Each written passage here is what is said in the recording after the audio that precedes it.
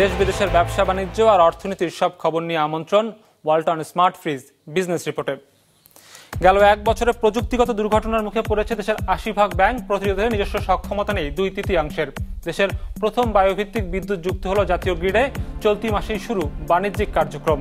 বিদেশ থেকে ঋণ নিয়ে শোধ দিচ্ছে না বেসরকারি খাতের অনেক প্রতিষ্ঠান, দায় বাড়ছে সরকারের। এমন সব খবর নিয়েই আমাদের আজকের আয়োজন। দেশের অন্তত ৮০% ব্যাংক গেল বছরে প্রযুক্তিগত দুর্ঘটনার মুখে পড়েছে। এর মধ্যে তথ্য চুরির ঘটনা যেমন আছে, তেমনি ম্যালওয়্যারের আক্রমণের শিকারও হয়েছে অনেক ব্যাংক। বিআইবিএম এর এক গবেষণায় এমন তথ্য উঠে এসেছে।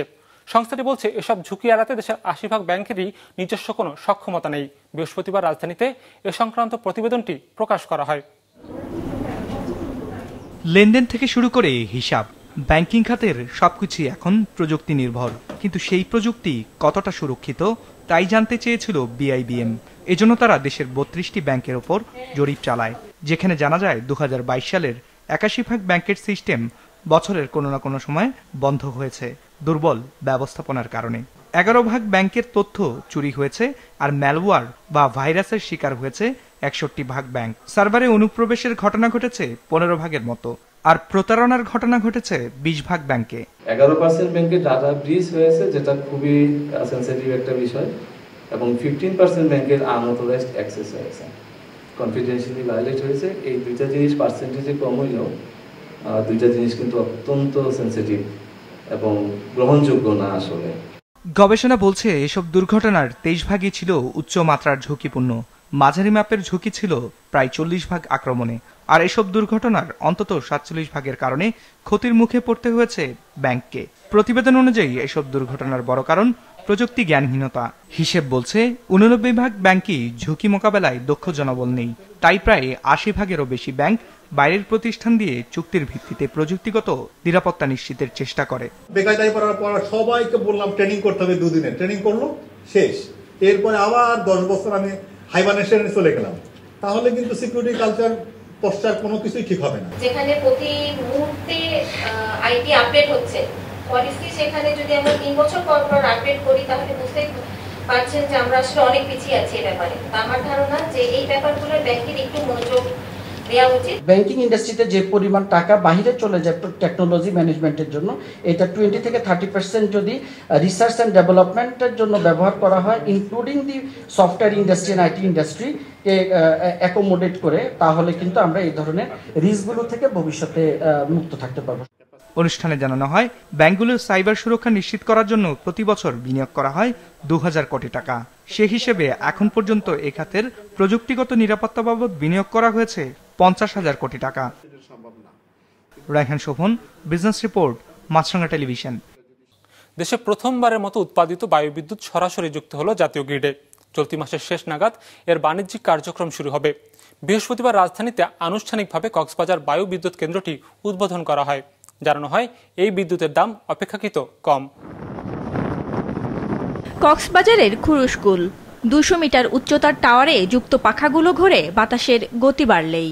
প্রযুক্তির ভাষায় এই পাখাগুলোকে বলা হয় টারবাইন। এই টারবাইনের গতিতেই তৈরি হয় বিদ্যুৎ। এমন 10টি টারবাইন বসানো হয়েছে দেশের প্রথম এই বায়ুবিদ্যুৎ কেন্দ্রে, যেখানে চলতি বছরের মে মাস থেকে পরীক্ষামূলকভাবে বিদ্যুৎ উৎপাদন হচ্ছে। বৃহস্পতিবার তা আনুষ্ঠানিকভাবে যুক্ত করা হলো জাতীয় গ্রিডে। এখন পর্যন্ত বিদ্যুৎ পাওয়া যাচ্ছে ৩০ মেগাওয়াট। এই মাসের শেষে সবগুলো উইন্ড টারবাইন বসানোর পর এটা সিওডি হবে আমরা আশা করছি, এবং প্রাইস বেশি না, 12 সেন্ট পার কিলোওয়াট আওয়ার। তো বায়ুভিত্তিক বিদ্যুৎ কেন্দ্রের ইনিশিয়াল বিনিয়োগ একটু বেশি, তো সেক্ষেত্রে 12 সেন্ট পার কিলোওয়াট আওয়ার। এটা যদি আমরা আমাদের এখানে কয়লা ভিত্তিক বিদ্যুৎ, তারপরে ফার্নেস অয়েল, ডিজেল এগুলোর কথা চিন্তা করি, তাহলে এই 12 সেন্ট সস্তায়। পরিবেশ থেকে শুরু করে ফুয়েলের কথা চিন্তা করলে, তারপরে এর একটা টুরিস্ট অ্যাট্রাকশন আছে ডেফিনেটলি কক্সবাজারের ক্ষেত্রে। এখানে কোনো ক্যাপাসিটি পেমেন্টের কোনো বিষয় নেই। যতটুকু সে জেনারেট করবে, এটাকে আমরা বলি যে নো ইলেকট্রিসিটি নো পেমেন্ট, এবং এনার্জি বেস টেরিফ। যতটুকু এনার্জি সে মাসে ডেলিভার করবে, প্রতি ইউনিট 12 সেন্ট হিসাবে তার পেমেন্ট সে পাবে। অনুষ্ঠানে জানানো হয়, পুরো প্রকল্পটি বাস্তবায়নে খরচ হচ্ছে ৯০০ কোটি টাকা। কেন্দ্রটি নির্মাণ করেছে ইউএসডিকে গ্রিন এনার্জি বাংলাদেশ নামের একটি বেসরকারি প্রতিষ্ঠান। অর্থায়ন করছে চীন। প্রকল্পের সব যন্ত্রপাতিও কেনা হয়েছে চীন থেকে। আগামী 1 মাসের মধ্যে ওই কেন্দ্রে আরও 12টি টারবাইন বসানো হবে বলে জানানো হয় অনুষ্ঠানে। আসছে ডিসেম্বরের মধ্যে এই কেন্দ্র থেকে 60 মেগাওয়াট বিদ্যুৎ পাওয়ার আশা করছে কর্তৃপক্ষ। দেশে নবায়নযোগ্য জ্বালানির এমন উদ্যোগ আরও বাড়াতে বিদেশি বিনিয়োগকারীদের আহ্বান জানানো হয় অনুষ্ঠানে। আমাদের আরও 3-4টা মংলাতে একটা আমরা করতেছি। আমাদের যে পায়রায় যে বিদ্যুৎ কেন্দ্র সেখানে তারা একটা হাইব্রিড করতেছে। আমাদের মাতারবাড়িতে যে এমপ্যাঙ্কমেন্ট আছে সেখানে আমরা করতেছি। অর্থাৎ আমরা বায়ু থেকেও আগামী 2 বছরে আমরা আরো এরকম 100-150 মেগাওয়াট আমরা আনতে চাচ্ছি। হিসেব বলছে নবায়নযোগ্য উৎস থেকে বর্তমানে 890 মেগাওয়াটের বেশি বিদ্যুৎ উৎপাদন হচ্ছে দেশে। ফাতিমা তুজোহরা, বিজনেস রিপোর্ট, মাছরাঙা টেলিভিশন। সার্বভৌম গ্যারান্টিতে বিদেশ থেকে ঋণ নিয়ে বেসরকারি খাতের অনেক প্রতিষ্ঠানই তা পরিশোধ করে না। ফলে এর দায় সরকারকে মেটাতে হচ্ছে বলে জানিয়েছেন পরিকল্পনা মন্ত্রী। বৃহস্পতিবার রাজধানীতে এক উন্নয়ন সংলাপে যোগ দিয়ে তিনি এসব কথা জানান। বলেন, ইসরায়েল ও হামাসের মধ্যকার চলমান সংঘাত বাংলাদেশের মূল্যস্ফীতির চাপ বাড়িয়ে দিতে পারে। দেশের 2/3 ব্যবসা প্রতিষ্ঠান ক্ষুদ্র ও মাঝারি আকারের। স্বল্প পুঁজিতে চলা সেই উদ্যোগের বড় সমস্যা অর্থায়ন, যা আরও একবার উঠে এলো এই উন্নয়ন সংলাপে, যেখানে এই সমস্যার বড় একটি পথ দেখালেন কেন্দ্রীয় ব্যাংকের সাবেক গভর্নর। স্মল এবং মিডিয়াম এন্টারপ্রাইজ ব্যাংকে টাকা দিতে চায় না, কিন্তু 80% গ্যারান্টির সুযোগ কিন্তু আছে। বাংলাদেশ ব্যাংকে তৈরি করেছে, কয়জনে জানি আমরা জানি না। এই ইনফরমেশন গুলো আমাদের জানানো দরকার যে একজন উদ্যোক্তা চাইলেই 80% গ্যারান্টি আমাদের এই গ্যারান্টি স্কিমের অধীনে দিলে ব্যাংক তখন 80% টাকা ফেরত পাবে। এই আশাবাদ ব্যক্ত হলে টাকা কেন দেবে না ব্যাংক? অনুষ্ঠানে বলা হয়, ক্ষুদ্র ও মাঝারি উদ্যোক্তারা যখন জামানতের অভাবে ব্যাংক থেকে ঋণ পায় না, তখন রাষ্ট্র জিম্মাদার হয়ে বিদেশি ঋণের ব্যবস্থা করে দিচ্ছে বড় শিল্প গ্রুপগুলোকে। পরিকল্পনা মন্ত্রী বলেন, সেই ঋণেও ঝুঁকি তৈরি হয়েছে। এখন দায় বাড়ছে সরকারের।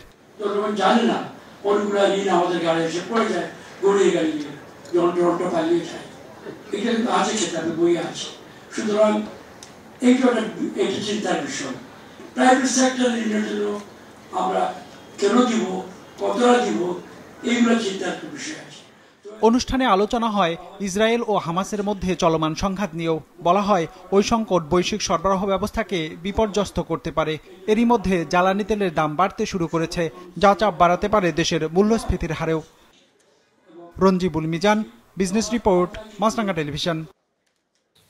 পরীক্ষামূলক উৎপাদন শুরু হয়েছে নরসিংদীর ঘোড়াশাল পলাশ ইউরিয়া সার কারখানায়। চলতি মাসের শেষ নাগাদ এর আনুষ্ঠানিক উদ্বোধন করবেন প্রধানমন্ত্রী শেখ হাসিনা। কর্তৃপক্ষ বলছে, কারখানাটি চালু হলে সার আমদানি বাবদ বছরে অন্তত 7,000 কোটি টাকা সাশ্রয় হবে। বিস্তারিত বদরুল আমিন চৌধুরীর রিপোর্টে। দক্ষিণ এশিয়ার সবচেয়ে বড় এই সার কারখানাটির নির্মাণ শুরু হয় 2020 সালে। কথা ছিল কাজ শেষ হবে 2022-এ, কিন্তু করোনার প্রাদুর্ভাবে প্রকল্পের মেয়াদ 2023-এর 31 ডিসেম্বর পর্যন্ত বাড়ানো হয়। যদিও এরই মধ্যে এর সব কাজ শেষ হয়েছে। সম্প্রতি যা পরিদর্শন করেছেন সংশ্লিষ্ট মন্ত্রী আর ঊর্ধ্বতন কর্মকর্তারা। যেটা অত্যন্ত এনভায়রনমেন্ট ফ্রেন্ডলি, এই যে সেখানে আমরা এখন প্রোডাকশনে যাব। এটা আজকে আমরা এই যে যেখানে এমিশনিং হচ্ছে সেখানে আমরা উদ্বোধন করে গেলাম। মাননীয় প্রধানমন্ত্রী তার সময় দেবেন, তিনি সেটাকে চূড়ান্ত উদ্বোধন করবেন। অত্যন্ত আধুনিক একটা ফ্যাক্টরি। এটা সর্বধরনের আধুনিক ব্যবস্থার মাধ্যমে এই ফ্যাক্টরিটা করা হচ্ছে। এখান থেকে আমরা per day 2800 metric ton urea পাবো এবং বাৎসরিক আমরা 9,24,000 মেট্রিক টন ইউরিয়া আমাদের এখান থেকে উৎপাদন হবে। কারখানাটি নির্মাণে সব মিলিয়ে খরচ হচ্ছে 15,500 কোটি টাকা, যেখানে আর্থিক ও কারিগরি সহায়তা দিচ্ছে জাপানের মিৎসুবিশি ও চীনের CC7। প্রকল্প কর্তৃপক্ষ জানিয়েছে, এরই মধ্যে এই কারখানায় অ্যামোনিয়া উৎপাদন করা হয়েছে। 2-1 দিনের মধ্যে শুরু হবে ইউরিয়ার উৎপাদনও। Our plant is very environmental friendly. The reason of the environmental friendly is to capture the carbon dioxide from the flue gas, and that captured CO2 will be utilized for the production of the urea. So therefore, this big project can be done by us. কর্তৃপক্ষ জানিয়েছেন, দৈনিক 2,800 metric ton urea উৎপাদন করা যাবে এই কারখানায়। বছরে যার পরিমাণ দাঁড়াবে 9,24,000 মেট্রিক টন। ফলে দেশে ইউরিয়া আমদানির চাহিদা কমে যাবে, সাশ্রয় হবে বৈদেশিক মুদ্রা। আশা করতেছি যে আগামী 3-4 দিনের মধ্যেই আমরা ইউরিয়া প্ল্যান্ট অপারেশনে যাব এবং ইউরিয়া প্ল্যান্ট 4-5 দিন আমাদের লাগবে অপারেশনে। তার পরবর্তীতে আমরা আমাদের ইউরিয়া কাঙ্ক্ষিত সেই ইউরিয়া আমরা পাবো। কর্তৃপক্ষ বলছে দক্ষিণ এশিয়ার সর্ববৃহৎ পরিবেশ বান্ধব এই সার কারখানাটি শুধু দেশের বৈদেশিক মুদ্রাই সাশ্রয় করবে না, এর মাধ্যমে নতুন কর্মসংস্থানেরও সুযোগ সৃষ্টি হবে। বদরুল আমিন চৌধুরী, বিজনেস রিপোর্ট, ঘোড়াশাল পলাশ ইউরিয়া ফার্টিলাইজার প্রকল্প, নরসিংদী। সমুদ্র খাতের বিশাল সম্ভাবনাকে কাজে লাগাতে চায় বাংলাদেশ। সে লক্ষ্যে ঢাকায় শুরু হলো 3 দিনব্যাপী মেরিটাইমস ইভেন্ট। প্রদর্শনীটির আয়োজন করেছে ঢাকাস্থ নেদারল্যান্ডস দূতাবাস। এই উপলক্ষে আয়োজিত সেমিনারে বলা হয়, এই উদ্যোগের মাধ্যমে বাংলাদেশ ও নেদারল্যান্ডসের ব্যবসায়িক সম্পর্ক বৃদ্ধি পাবে। ফলে সমুদ্র খাতে টেকসই উন্নয়নের পাশাপাশি বৃদ্ধি পাবে বিনিয়োগ। রাজধানীর বসুন্ধরা কনভেনশন সিটিতে আয়োজিত এই প্রদর্শনীতে জাহাজ ও বন্দর অবকাঠামো নির্মাণের সাথে জড়িত দেশি বিদেশি বিভিন্ন প্রতিষ্ঠান অংশ নিয়েছে।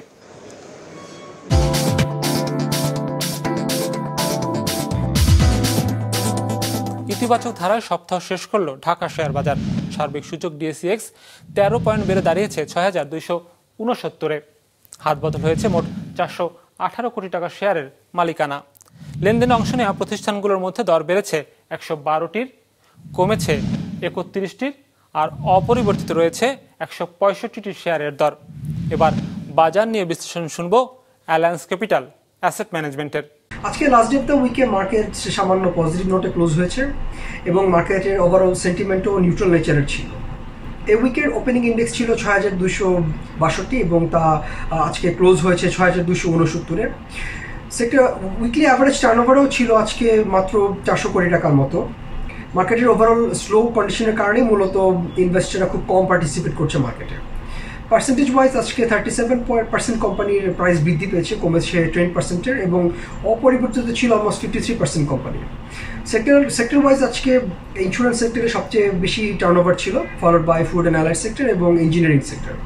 ইন্স্যুরেন্স সেক্টর থেকে আজকে অলমোস্ট 24% টার্নওভার কন্ট্রিবিউশন এসেছে এবং ইন্স্যুরেন্স সেক্টরে আজকে সবচেয়ে বেশি সংখ্যক কোম্পানিরও প্রাইস বৃদ্ধি পেয়েছে। ওভারঅল মার্কেট আজকে ফাইনালি কিছুটা পজিটিভলি পারফর্ম করেছে বলে আমরা মনে করি। ইসরায়েল ও হামাসের মধ্যে চলমান যুদ্ধে বিপাকে পড়েছে ইসরায়েলে ব্যবসা করা বহুজাতিক কোম্পানিগুলো। ইতিমধ্যে কার্যক্রম বন্ধ করে দিয়েছে বেশ কয়েকটি প্রতিষ্ঠান। অনেক কোম্পানি কর্মীদের ঘরে থেকে কাজ করতে বলেছে। ডেস্ক রিপোর্টে বিস্তারিত। গেল শনিবার সকালে ইসরায়েলে হামলা চালায় ফিলিস্তিনি সশস্ত্র বাহিনী হামাস।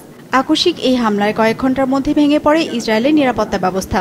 ধ্বংসস্তূপে পরিণত হয় পুরো নগরী। হামলার জবাবে ফিলিস্তিনের বিরুদ্ধে যুদ্ধ ঘোষণা করে ইসরায়েল। সেই থেকে চলছে পাল্টাপাল্টি আক্রমণ। সংঘাতময় এমন পরিস্থিতিতে বিপাকে পড়েছে ইসরায়েলে ব্যবসা পরিচালনা করা বিদেশি কোম্পানিগুলো। বর্তমানে দেশটিতে ব্যবসা করা বহুজাতিক প্রতিষ্ঠানের সংখ্যা 500-রও বেশি। আছে উড়োজাহাজ থেকে শুরু করে ওষুধ, জ্বালানি, লজিস্টিক্স আর আর্থিক খাতের প্রতিষ্ঠান পর্যন্ত। হামাসের আক্রমণের পর সবচেয়ে বড় প্রভাব পড়েছে ইসরায়েলের পর্যটন আর পরিবহন খাতে। দেশটিতে সরাসরি বিমান পরিচালনা বন্ধ করে দিয়েছে বেশ কিছু এশীয়, ইউরোপীয় ও মার্কিন বিমান সংস্থা। ডেল্টা এয়ারলাইন্স 31 অক্টোবর পর্যন্ত তেল আবিবে বিমান পরিচালনা বন্ধের ঘোষণা দিয়েছে। এরই মধ্যে এমন অবস্থায় ফ্লাইট সংখ্যা বাড়ানোর ঘোষণা দিয়েছে ইসরায়েলের রাষ্ট্রীয় বিমান সংস্থা এল আল। রিজার্ভ সৈন্যদের দেশে ফিরিয়ে আনতেই এই উদ্যোগ নিয়েছে সংস্থাটি। পর্যটকবাহী জাহাজ পরিচালনা বন্ধ কিংবা সীমিত করার ঘোষণা দিয়েছে royal Caribbean, carnival cruise liner এবং নরওয়েজিয়ান ক্রুজ লাইন হোল্ডিংস। সংকটময় এই পরিস্থিতিতে যুক্তরাষ্ট্রে তেল ও গ্যাস উত্তোলনকারী কোম্পানি শেভরনকে ইসরায়েলের উত্তরাঞ্চলের অবস্থিত তামার প্রাকৃতিক গ্যাস ক্ষেত্র বন্ধ রাখার নির্দেশ দিয়েছে দেশটির জ্বালানি মন্ত্রণালয়। তেল আবিব কার্যালয়ের কর্মীদের ঘরে থেকে কাজ করার নির্দেশ দিয়েছে মার্কিন বিনিয়োগ ব্যাংক গোল্ডম্যান স্যাক্স। একইভাবে জেপি মর্গান চেস দেশটিতে কর্মরত তাদের 2 শতাধিক কর্মীকে বাড়ি থেকে কাজ করার নির্দেশ দিয়েছে। তেল আবিব কার্যালয় সাময়িক বন্ধের ঘোষণা দিয়েছে ব্যাংক অব আমেরিকা। কর্মীদের বাড়ি থেকে কাজ করার নির্দেশ দিয়েছে মর্গান স্ট্যানলিও। হামাসের হামলার পর ইসরায়েলের সেবা বন্ধ রেখেছে বৈশ্বিক ডেলিভারি সেবা প্রতিষ্ঠানকারী কোম্পানি ফেডেক্স। একইভাবে কার্যক্রম সাময়িক বন্ধের ঘোষণা দিয়েছে বিশ্বের সবচেয়ে বড় পার্সেল ডেলিভারি কোম্পানি ইউপিএস। আসছে সপ্তাহে তেল আবিবে বার্ষিক সম্মেলন আয়োজন করার কথা ছিল বিশ্বের সবচেয়ে বড় চিপ নির্মাতা প্রতিষ্ঠান এনভিডিয়ার। হামাসের হামলার পর ওই অনুষ্ঠান স্থগিতের ঘোষণা দিয়েছে প্রতিষ্ঠানটি। এমনকি এনভিডিয়ার উৎপাদন কার্যক্রমও সাময়িক বন্ধ রাখা হয়েছে সেখানে। ইসরায়েলের নিজেদের সব বিক্রয় কেন্দ্র বন্ধ করে দিয়েছে ফ্যাশন ব্র্যান্ড H&M। অনির্দিষ্টকালের জন্য বন্ধ রাখা হয়েছে দেশটিতে অবস্থিত পোশাক ব্র্যান্ড জারার মালিকানা প্রতিষ্ঠান ইন্ডিটেক্সের ৮৪টি বিক্রয় কেন্দ্রের সবগুলো। তবে এই যুদ্ধাবস্থার মাঝেও এখনো পুরোদমে কার্যক্রম চালিয়ে যাচ্ছে ইসরায়েলে কাজ করা ওষুধ কোম্পানিগুলো। পরিস্থিতি গভীরভাবে পর্যবেক্ষণের কথা জানিয়েছে এলি লিলি অ্যান্ড কোম্পানি। কর্মীদের নিরাপত্তা নিশ্চিতে পরিস্থিতি অনুযায়ী ব্যবস্থা নেওয়ার কথাও জানিয়েছে তারা। উৎপাদন কার্যক্রমে তেমন প্রভাব পড়েনি বলে জানিয়েছে বিশ্বের বৃহত্তম জেনেরিক ওষুধ কোম্পানি টেবা ফার্মাসিউটিক্যালস ইন্ডাস্ট্রিজ। তবে পরিস্থিতি উন্নতি না হলে গুরুত্বপূর্ণ ওষুধের উৎপাদন ব্যাহত হতে পারে বলে শঙ্কা জানিয়েছে কোম্পানিটি। হিরজুন, মিরা, বিজনেস রিপোর্ট, মাছরাঙা টেলিভিশন। দর্শক, আমাদের যে কোনো পর্ব নিজেদের সুবিধাজনক সময় দেখতে সাবস্ক্রাইব করুন বিজনেস রিপোর্টের অফিসিয়াল ইউটিউব চ্যানেল। ফেসবুক পেজে লাইক দিয়ে আপডেট থাকুন ব্যবসা বাণিজ্যের আলোচিত সব ঘটনা সম্পর্কে। আর আপনাদের মতামত জানান কমেন্টস অথবা ইনবক্সে। আজ এটুকুই, বিদায় নিচ্ছি, ভালো থাকবেন।